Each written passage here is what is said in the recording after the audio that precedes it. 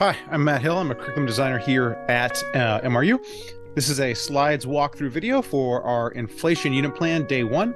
And so the idea of this is I'm going to walk through the slides. So if you're a teacher or someone who's just learning econ on their own, this should give you an idea of what we were thinking on each of these slides. So this first lesson is really focused on thinking about money and specifically the purpose of money.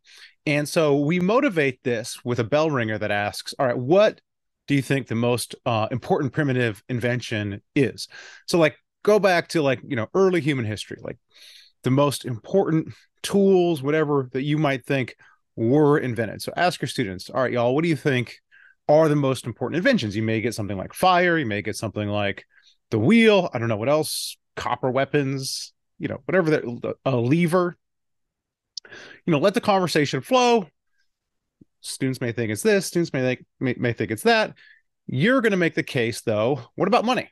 I mean, money is an invention. It's not naturally occurring. Societies had to come up with this idea of money. And students may scoff at this. They may think, oh, money, it's whatever. It's a made-up thing, or I don't know, it's the root of all evil, something like that. But society after society has independently invented money in different forms. And that is because money solves a series of problems, just general, everyday problems. If you have a society, money is, actually is very useful for solving three specific problems that we will go through. So the first problem is the double coincidence of once. Sometimes this is called the coincidence of once. Sometimes it's called the double. I don't know which one's I think they're both correct. But this is an issue where if you have two people coming together to trade, but one person doesn't want what the other person has, an agreement really can't be made.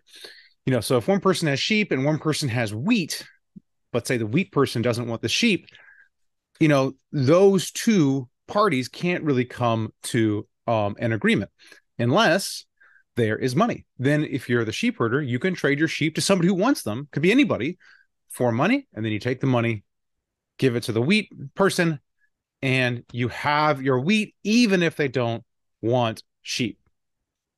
So in a barter, in like a typical barter economy, basically every transaction, the parties would have to want what the other person has. But with money, you don't need this. You basically get rid of, you get rid of this issue of the double coincidence of once. And so money solves this problem, and this leads into its first primary function, which is a medium of exchange. So the first function that money serves is that it provides a way for exchanges and trade to happen between parties that don't necessarily have what the other person wants. But wait, there's even more things that money can help us with. The next issue is you may have some assets, you may have a lot of them, that don't last, that are only good for a specific period of time.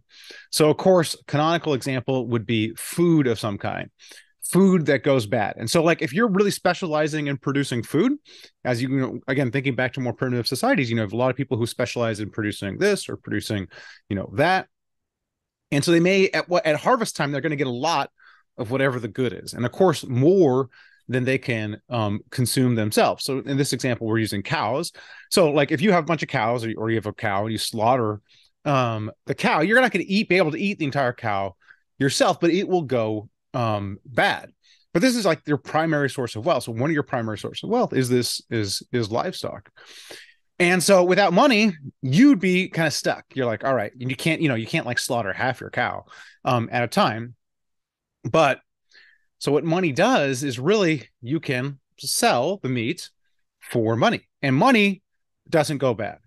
And essentially what you're doing there is like, it's a little bit of a time travel trick. You're essentially taking wealth from the present and transferring it to your future self. That's what you're doing when you're saving money. You're saying, I got this money now. When you get your paycheck, you don't spend it all that day, or at least most people don't. I mean, I do, but most people don't. You get your paycheck. You're basically, that's your wealth in the present. And if you save it, you're transferring it to your future self.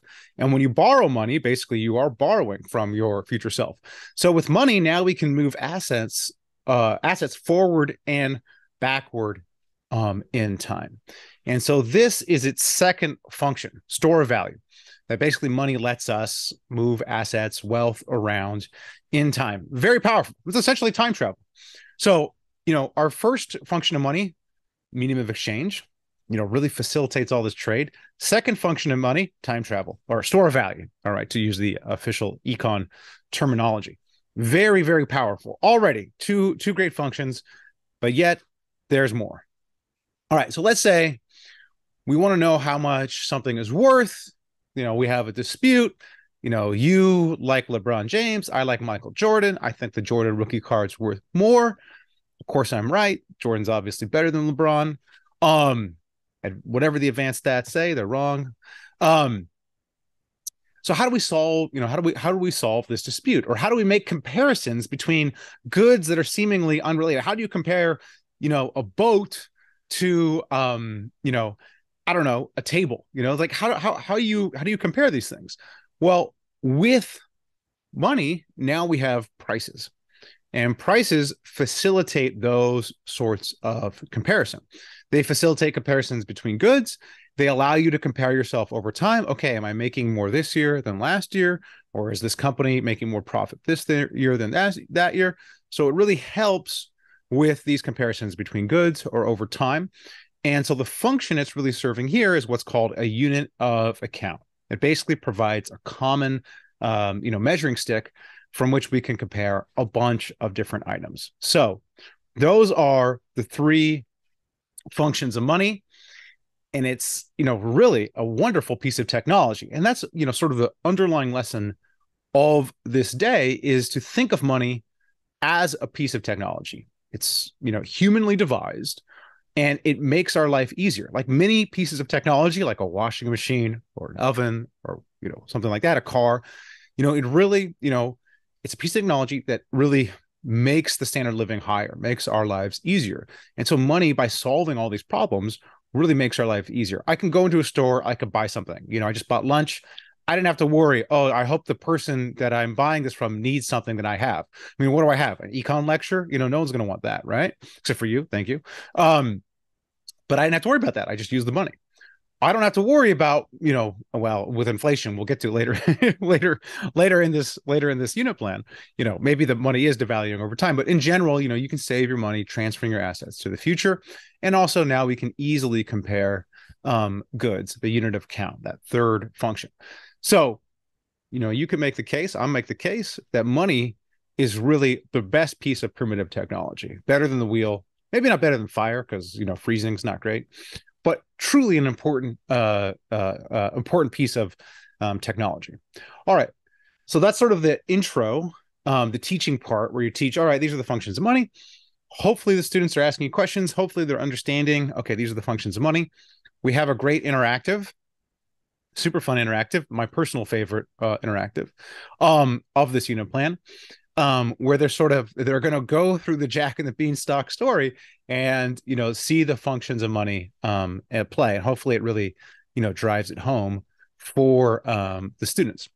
And just to end the lecture, really, you want to, again, drive home this idea that, money really is just a piece of technology. It has no, intrinsic value. At least fiat money doesn't. And, it's not really true wealth. Like you want to think about somebody's true wealth is their skills, their talents, their relationships. Obviously that's more valuable than money. And at the country level, when a country has high GDP or like, a lot of money, the economy is large, that's not about money. What it is about is what that country can produce, what the country can actually make. You think about wars, this is, one of the reasons the US won World War II is not because it had a lot of money, but because it could produce, a lot of the things needed to win a war. And so at the individual level, at the country level, money is not true wealth. It's all about the individual skills and talents or the collective skills and talents of a country. Okay, and we have an exit ticket to see what students know. And that is day one. If you don't already have the unit plan, there's a link on screen. Or if you'd like to move to the next day, check out the next walkthrough video.